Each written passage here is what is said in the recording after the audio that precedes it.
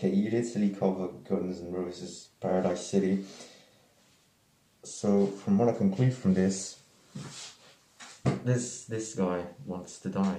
Right, so making this video is going to be a bit problematic for a couple of reasons. Firstly, you're probably going to hear background noise from my family down there. That's the struggles of the YouTube life. But hey, it happens to the best of us. Secondly, this is not a scarf. I hate scarves. This is a t-shirt. So I have to, strangle it around myself to keep it tight. And that's why I look like an absolute turtle with no neck. Because I'm holding it with my shoulders. Because else, I'm just going to fall down. And thirdly, whenever I breathe, it comes out through my glasses like it's annoying, and I can't see anything within 3 seconds of me actually being a normal human being and breathing out. But anyways, I'm sorry, but you just got clickbaited by a BTech Memulous. Yeah, I just don't want to show my face, and I think that's the best way to keep a decent audio quality and not look too stupid and not too, I don't want to show myself that. That's just fucking it. I shouldn't even justify that. Yep, like I was saying, you just got clickbaited by me. Because I'm not actually going to be talking about Pokimane herself.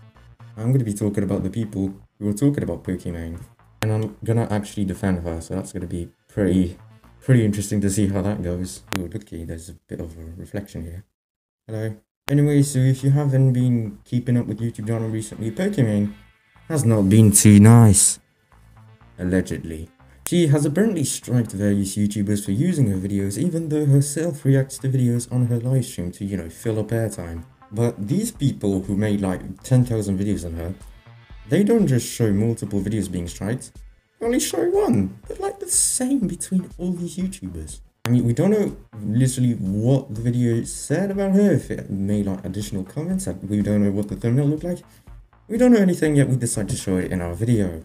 So what most of these people who are talking about her say is that firstly, yep, she's an hypocrite, like I said, she reacts to videos on her stream, and secondly, she's a thought, Twitch thought, like ST Peach. Find the like similarities between ST Peach and Pokimane on their live streams, I dare you. Because the reason Pokimane has so much followers is because she's mainly a gamer. She doesn't primarily do whatever ST Peach does.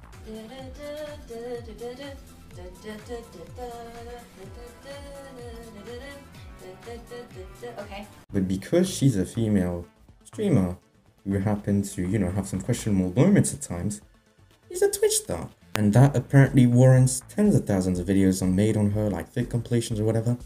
And you wanna know something? The videos she actually striked? Well, it was those. The Pokimane moaning compilations or whatever. That's the things she's trying to copyright strike.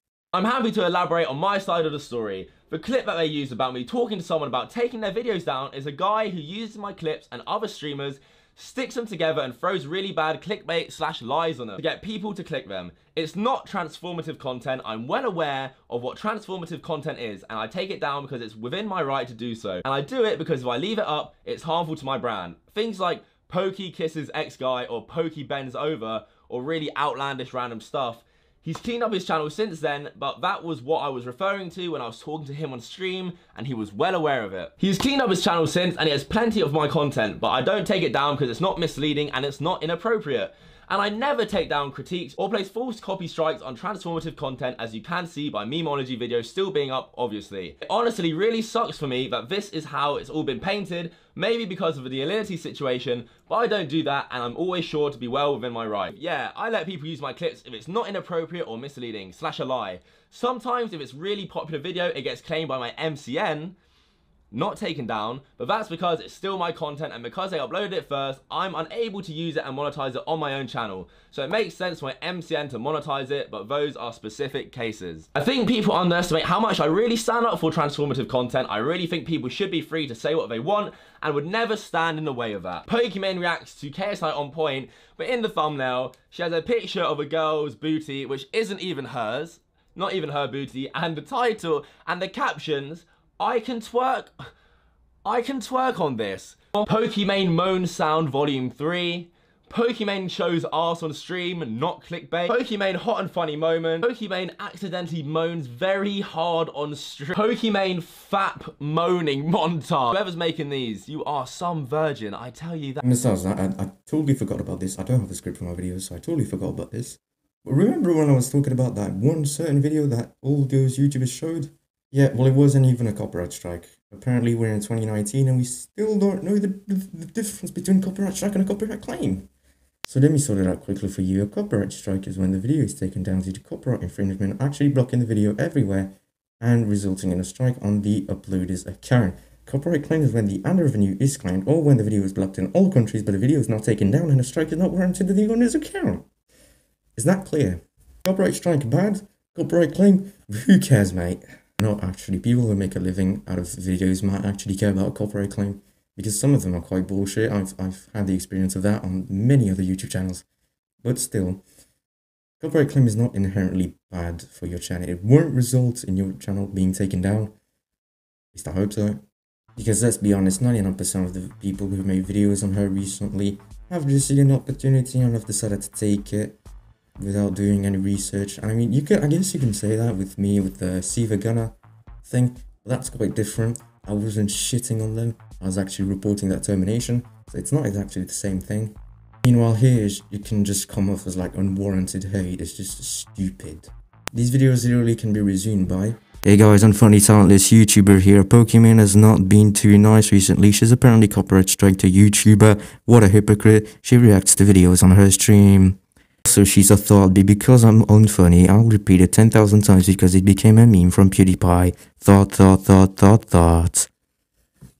Number 15. Anyways, hope you enjoyed this kind of ranty, kind of bollocks video. I haven't made a rant video since like 2017, and that was the actual core of this channel. So if you want rants to come back, or just more ranting videos, more commentary videos, smash that like button. Seriously, leave a like on the video, leave a comment saying if you want to see more. I know I look like an absolute weirdo right now, but I hope you understand that my privacy matters and I don't want to, you know, put like cluster truck gameplay in the background. I hope you understand, but hope you enjoyed this video. If you did, please leave a like. Don't forget to subscribe if you're new. Tell me in the comments if you want more. Thank you for watching. It's a Zero, and I'm out.